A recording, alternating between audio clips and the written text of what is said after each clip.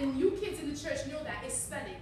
I am horrible at spelling. You know that. And the reason why is because when I was your age, I did not apply myself to do my spelling words. I did not memorize them. I did not study. So now as an adult, as old as I am, luckily I am a avid reader, which means I read a lot. So I know a lot of words.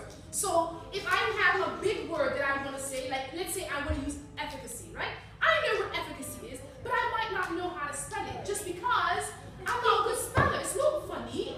That's not funny because you're laughing at me, right? I need you to sit up first, and I need you to stop laughing, right? It's not funny. I'm telling you my problem as an adult, so that you can learn as a child in your age now not to make the same mistakes I did. Not to laugh at me, at what I had done wrong, but to learn from my mistakes so you don't do the same thing. All right? Because spelling might be my problem, but math might be yours, English might be yours. You might have a problem also that you do not apply yourself to, and when you get older, you will suffer from it. Do you understand? Yes. Okay. So, the point is, if you do not apply yourself when you're young, when you're little, when you have the time to, when you get older, it's going to be harder for you. And people will laugh at you. I have never been laughed at because I am that smart.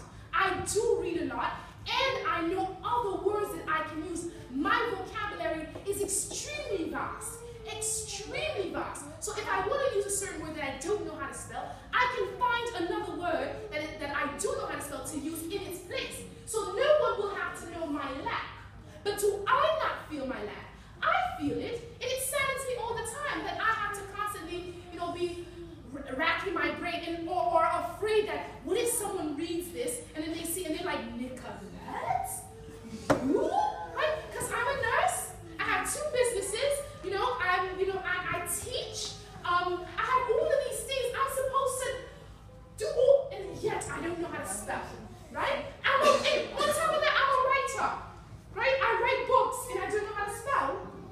So it's a horrific thing for me. But I'm telling you because I don't want you to go through the same thing.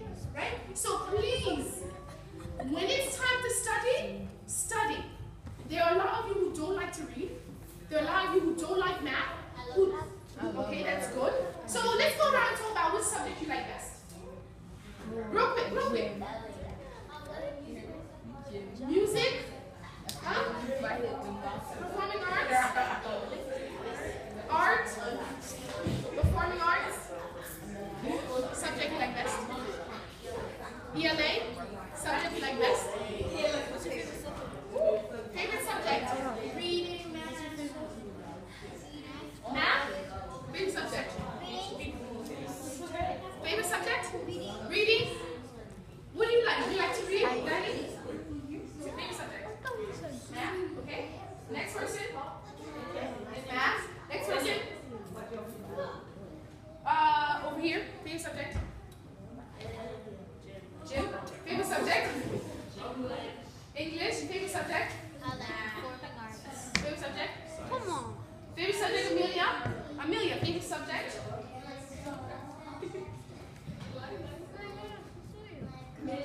Coloring? Favorite subject? ELA? Favorite subject? Shh. Could you put your chair down, please? Math and science. Okay. Favorite subject, Mukai? Favorite subject? PD? Favorite subject? All of them? You like all of them? Okay. Favorite subject? Math and drama. Favorite subject? ELA. Favorite subject? Math and ELA. Okay. All right. So let's move on. I think this is our last one. Okay. So the other one is use breaks to handle personal business. So then a lot of people they want when they're doing work to go and from the beginning to the end straight through. And even though that could save you time, but that can cause you to burn out faster, right? And then you won't have energy to do other things. So the other thing about being efficient is not abusing yourself either, because you need your energy to do other things.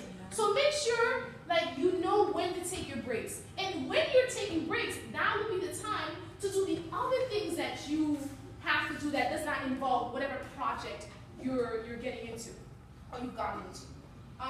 Then it says to break your responsibilities into manageable pieces, right? So don't go full throttle into just the huge project, but break it up so that you get little tasks done first, or the harder tasks done first, and then the little ones afterwards. That way it won't look too big and too overwhelming for you, and you can manage it a bit more. My parents don't even give me easier tasks. Okay, so give me an example. You said your parents? Yeah. So give me an example of a hard task your parents give you. My mom keep on telling me to go outside and get something for her. I can't hear you. You gotta speak. Every time she tells me to go in the store and get something for her, it's not there, and then she gets upset, and then she goes outside and then she buys it and she gets together and she gets all over and angry. Okay, so here's the thing though. I've asked you to do some things too, and the thing has been there, you have not found it too. Right? So sometimes it's not really about what the parent is asking you, it's about where your mind is at the time. Right? So here's the thing with me. My parents used to ask me to do things too. They would send me, and when I got there, I forgot what they asked for me to bring. Right? So whose fault is that? Their fault or mine? My fault. First of all, I didn't exercise my short-term memory, right? Because I didn't have any. Since I was little, none. Like, I forget everything all the time. But what could I have done? I could have written it down. So sometimes your parents are upset because it seems like you don't care, right? Because if you wanted to remember, there are things you can do to remember, right? If you're paying attention, if you're listening, sometimes when your parents are talking to you, you're not listening, right? Your mind is somewhere else. Exactly. You see, I love to see like the nods, and that's true, and yeah, right? Because we all go through this. I've gone through it, so I know what I'm talking about. So for you not to anger your parents, or for you not to get in trouble, you need to be present when your parent is talking to you. Turn off the headphones or whatever. Bring your mind to focus and listen to what they're saying, and ask questions, right? Don't. And sometimes people are afraid of their parents, like. My dad he was a little strict, so sometimes I was afraid of him, like, I didn't want to get something wrong because he might beat me or something, right? Because, parents, they tend to give a little spanking every once in a while, or be angry or upset or scream at me, and I never liked to be screamed at. I hate, people to be upset with me. So, when he would tell me to do this, I'd be like, okay, but I didn't know what he was talking about, but I'd just say, okay, and then so then I would go and do it, and then I wouldn't know what to do. But had I been Daddy, okay, what did you say? Where is it? How do I get there? Sometimes you feel like if you ask them too many questions, they'll get upset and frustrated at you. That's not your fault, right? Because there are parents who have short fuses, right? But sometimes a better way to do it is, this is what I learned to do. I'd be like, don't get upset, but can you tell me this, that, the other? So in essence, if you keep telling the parent, don't get upset, eventually I hope they realize, you realize they get upset quite often, right? For nothing, right? Because it's like, you just don't get upset, but I didn't hear this. Or, I don't want to get it wrong, but, first put the blame on you. It's my fault I didn't hear, or I don't understand, and then you have to become okay with them being upset. They're your parents. They're allowed that. If they're upset with you, okay, oh well. You just don't want to get it wrong, so just take it, right? It's for your own good, right? So if they're upset, they're like, what is it that you don't understand? Just stand there, take it, and then move on, learn from it, right? Because sometimes we have to listen to reprobation, like people to scold us and to discipline us so we can learn and move on, right? So, and not do the same mistakes all the time. So sometimes it's for your own good, even though it doesn't feel good. Okay. Can I say something? I just heard that you said the parents can get upset for nothing.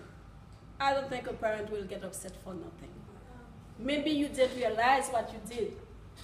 Maybe they told you to do it once, you didn't pay attention, it wasn't done. Twice, it wasn't done. Finally, the parents is not crazy. She will tell you, or he will tell you, this is the third time. What is it you don't understand? Why didn't you do it? Don't say no for nothing. Maybe it's not big enough for you, but it's very frustrating after talking once, twice, 3 times for the same reason. Maybe Right, so I take that back. I do take that back because sometimes they're not for that us, bad. for us as children or young people, we tend to think it's for nothing. That's what our thought is. But obviously, it's usually for some reason. Whether it is you or it is something else that caused them to be upset, they, like Ms. Gabrielle said, they're not crazy. There is a reason why they are upset. So if you can figure out what the reason is, if you are the reason and you can fix it, fix it. If you're not the reason and they're upset for something else and you just happen to be in the way, then that's not something you can control. But know that, everybody knows their parents love them and they're not going to harm them for no reason, right? So once you know your parents love you, then you can take whatever heat comes your way. But if you can do something